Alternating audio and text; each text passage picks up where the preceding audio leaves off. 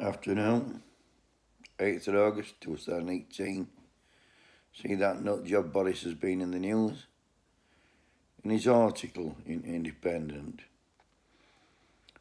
he said that Muslim women are wearing a niqab, which is like, well, it's just a hood with a slit in. He said they look like letterboxers or bank robbers.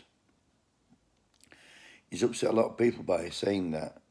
He hasn't said he wants it banned and all like that. He's just said what he thought they look like. And I'm no fan of Boris. In fact, I can't stand the man. I can't stand any Tories, but I can't stand him more than most of them. But I can't really see what he's done wrong.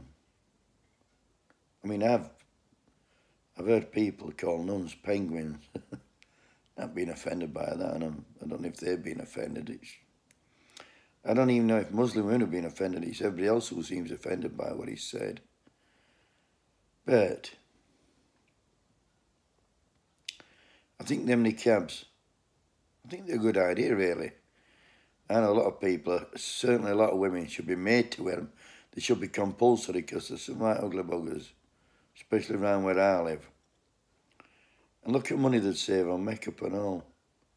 The money they spend on makeup, foundation and bloody mascara, false eyelashes, facelifts, stuffing, nips and tucks and all that. They'd save pounds just getting a cab. They'll be about £3. You might even get one for £1 at a Primark if they catch on their stores selling them.